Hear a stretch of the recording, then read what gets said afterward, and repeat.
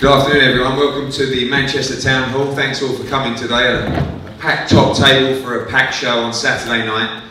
Firstly, Mr Munyai will be with us in about 5 or 10 minutes. He's on his way over from Preston in traffic. He'll be here to talk about his fight with Scott Quigg for the WBA Super Bantamweight title. Very excited to be here this Easter weekend in Manchester. It's a great show. Obviously, one of Britain's few remaining world champions at the moment, Scott Quigg, set to make his third defence of his WBA Super Bantamweight title against Mr Munyai. I won't have a go at his first name, but this is a tough test for Scott Quigg. His original opponent, Munyai Semeno, pulled out due to visa issues, and I think you know, we knew what a tough fight Munyai was. People have seen him on these shores before, defeating the likes of Martin Power and Lee Haskins, and he's a top fighter, coming off 4 impressive victories, former IBO world champion. I think ranked 7 or 8 in the WBA right now, and I take my hat off to Joe Gallagher and Scott for accepting the challenge from Munyai. Obviously, stylistically, it's very different to Semeno, and it's a tough fight ahead for Scott Quigg. The Manchester Derby, which has got everybody talking, you know, and looking at the bookmakers' odds earlier today, it's a complete pick-em fight. John Murray taking on Anthony CROLLA for the WBO Intercontinental title, but moving away from the title, something that means much, much more. You know, a city divided, as we talked about, a red and a blue, 2 good friends with everything on the line. And it's a huge fight for both of their careers. Obviously, both fighters, John looking for a second shot at the world title, and Anthony looking for his shot at the world title. I feel as though the victor on Saturday will move in pole position to do just that. Talking of a few other people at the table, another real interesting crossroads fight, if you like. Josh Warrington meeting Rendell Monroe for the Commonwealth Featherweight title. It's a great fight. Obviously, Rendell operated at world level, coming off a defeat to Lee Selby, and Josh coming off winning the title in a great fight against Mamuna in Hull. It's a perfect fight, really, to find out where Rendell is in the game. And he's still got aspirations of big fights and big titles, and Josh coming on to meet by far the toughest test of his career. Down on the end, Tyrone Nurse taking on Tyler Goodyon for the English light welterweight title. Again, one that's very, very difficult to call. And amongst the other fighters on the bill, Hosea Burton, who is a fine talent, like heavyweight, one of Joe Gallagher's boys, who is looking to step up on the show, and of course, delighted to welcome back what I believe is one of the biggest prospects in world boxing, Callum Smith, who, having only been out for, I think, 5 or 6 months, feels like he's been out for 2 or 3 years because he's used to boxing every week. So he's back in action, starting off the show on Sky, and delighted also to be welcoming Callum back to the show. It feels like it's been a long time. I'm going to get a few of the guys to say a few words at the table, starting with Tyrone. Tyrone, a few words ahead of your English light welterweight title fight with Tyler Goodyon. Yeah, I'm training's gone really well. I'm really looking forward to it. It's a big opportunity. It's finally come. You know, it's been a long time waiting, and it's been mandatory for nearly a year now. So you know, I'm expecting Tyler to show up and put in 100% and come out on top as the victor myself. So you know, I'm to bigger and better things after that. But you know, Tyler Goodyon first and foremost.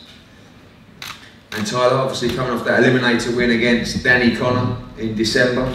This is a big fight for you on Saturday. Yes, you know, it's a massive show, you know, a massive opportunity to show, you know, what I'm made of, and you know, this English title is my world title fight at the end of the day. You know, I'm going to go in there, it means the world to me.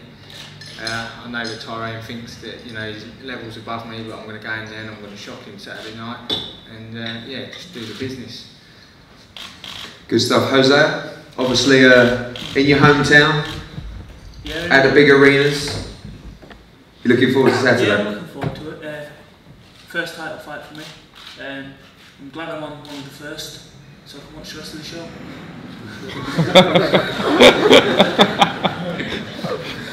Gotta love Hosea Burton.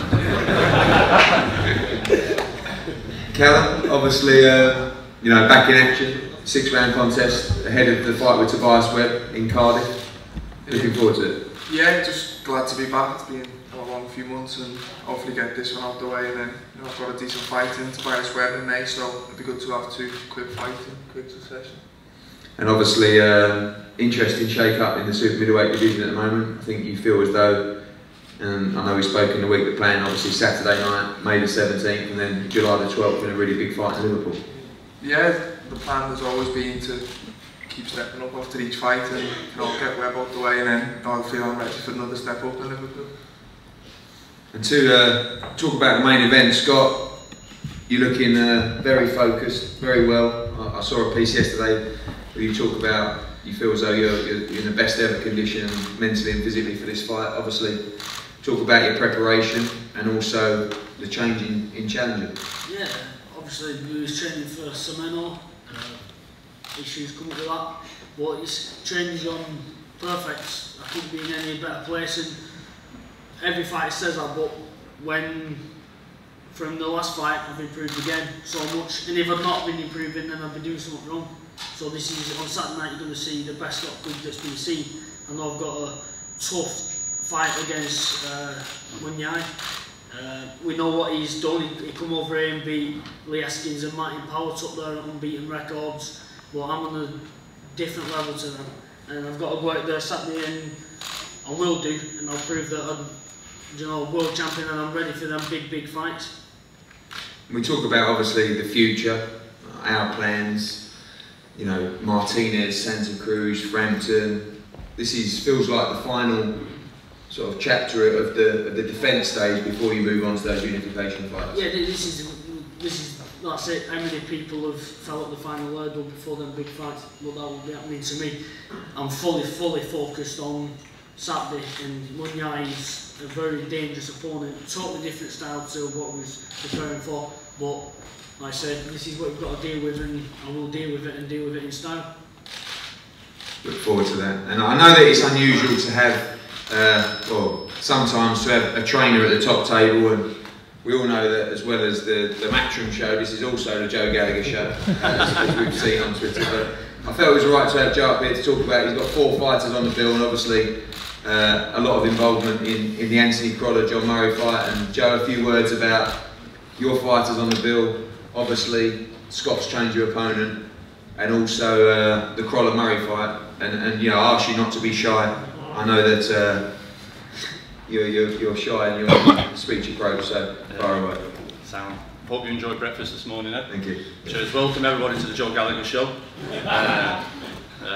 Listen, I can't wait for Saturday night. First of all, it's 20 years next month since the passing of Phil Martin.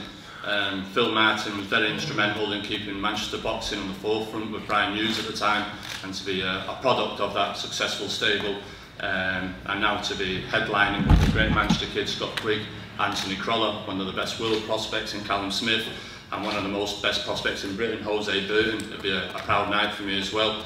But like I say, 20 years to the day.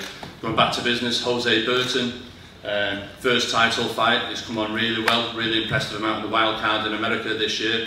And like I say, he's a big puncher, he's the biggest puncher in our gymnasium. Hard to believe when I've got Callum Smith beside me, and we all see what Callum Smith does when he hits fight night. But Jose's last performance was really good against a big cruiserweight. I'm just looking forward to him to going out there now and winning his first title.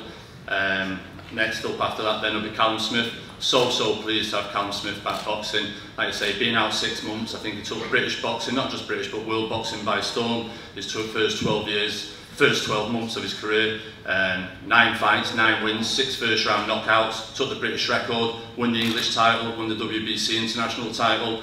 And for a kid that suffered so much Olympic heartbreak to come back and adapt to the pros, you see other good kids over there who have turned pro from the Olympics and not making that transition as good as what some might have liked them to have. But for Callum, the way that he's done it and the mannerism that he's gone around it, and I just can't wait for him for Saturday night. He's fighting a good kid, 43 wins, 10 losses, being in with world-class fighters like Sylvester, Dominique Spada. So it's a tough fight back. We're not overlooking this fight. I know we've got Tobias Webb coming up, but like I say, we've got this fight first, which is a tough fight. Eddie's shown me what the bookies have got Callum tomorrow night as, but I'd be really happy for Callum to get 6 rounds under the belt tomorrow night. That's what I want from him, and hopefully Saturday night, that's up right. Thanks, Anthony. Cheers. Next up then, obviously Anthony CROLLA in the big Manchester derby. Like I say, he's trained really well. Obviously he had a cut, suffered in Scotland. That's hampered training a little bit early on. We didn't start sparring till late. Then he suffered another little injury. But like I say, since the last few weeks he's sparring with Liam Smith. He's been second to none, sparring the British and Commonwealth light middleweight champion, who's just absolutely a replica for what we want. Anthony is really in a really good place. We've seen him ringside last week, very confident. I was very bullish in my column today.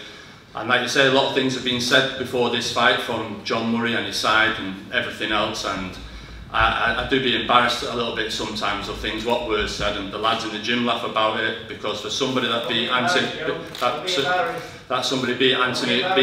CROLLA every round, every sparring session, well, if it was that easy, why is he trained like a demon for it? Listen, it's got to be a good fight on the night. But like I say, Anthony CROLLA, I really do think he's got to do a number. He's fought the better kids, he's got the better names on the record, like I say, and he's worthy of his ranking in the world WB organisation. Like I say, good luck to John Murray and his team. My only concern is for after the fight how John deals with the loss. I just hope everyone that around him looks after the kid. Next one then, Scott Quigg. Like I say, top of the bill, here he goes. One of 3 world champions from Britain at the moment, and like I said all along, we've got to stop the rot. Obviously with Darren Barker, Ricky Burns losing the world titles, obviously now we've got Scott Quigg, who I say is the most dedicated and most fittest boxer there is in world boxing, British boxing.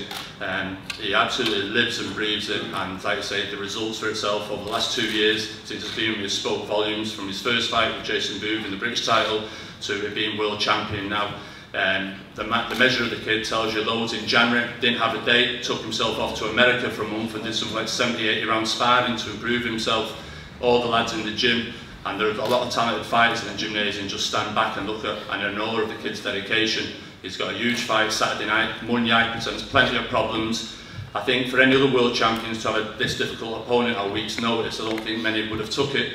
But Scott Quigg is very good shape. He's hitting extremely hard and he's out to prove that he is the #1 super bantamweight in Britain, and right up there on the tails of the rest of them in the division, your Rigondos and your Santa Cruzes. So I'm expecting a good night Saturday night from my stable. Anyway, 4 fights, 4 wins and all 4 knockouts. And cheers, Ed. Thank you. And a quick one as well, just to put you right. Don't be embarrassed that I have to be up here. When people are world champions, usually the trainers here. If Munyai was here, his training here, so you don't have to apologise for that. If you look at America, look at... Okay. I wasn't really looking to apologise, but just coming down a notch from that, talking about a fight which I find fascinating on Saturday night. Rendell, a few words talking about your challenge for the Commonwealth featherweight title and what you expect on Saturday night. Obviously I've been doing this for a while now. Obviously it's another one to add to the collection. But, you know what I mean, no disrespect to anybody at all, but obviously from the last fight everyone can see that when people are saying Rendell Munro's washed up, that was a bit of a joke, you know what I mean? At the end of the day I'm coming out here to show that it's serious business, and Rendell Munro ain't finished yet, he ain't washed up, he's still young at heart, as I'd say, and he's coming to take what he believes he is. At the end of the day, you know what I mean, all respect to Warrington, you know what I mean? At the end of the day, like he says, he watched me come through the rankings, and obviously I'm going to show him what it's like to get in there with me now. And Josh, obviously an agreeable step up for you on Saturday. I know you're excited to get going. Definitely, I mean, he sounds angry.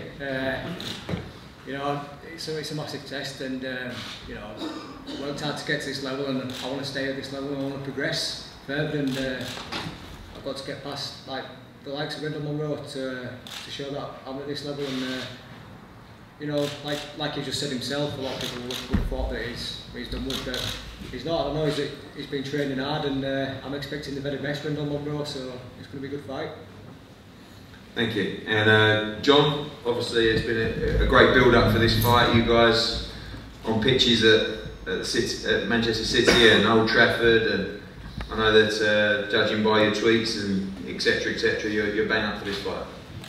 Yeah, first of all, I'd like to start with, I'll apologise for Joe, because I know a lot of you are paying for parking here tonight, and you're going to pay a bit extra now after that long speech what you just give there.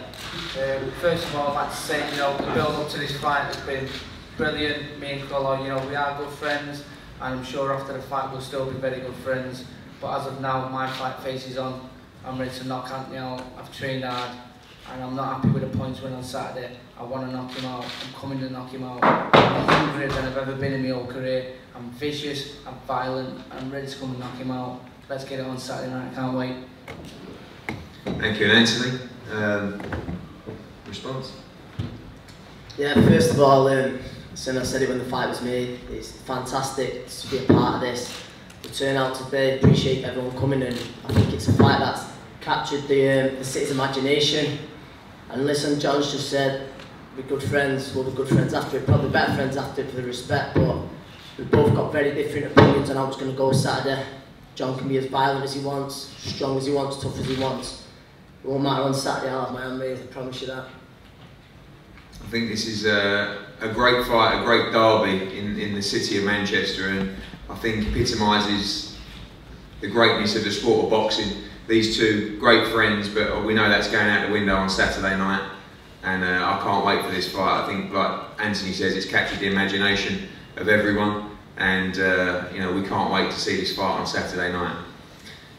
We're going to break for photos in a minute. I think Mr. Munyai is here as well. We're going to have head-to-head photos with everybody here. Everybody's going to be available for one-on-ones as well.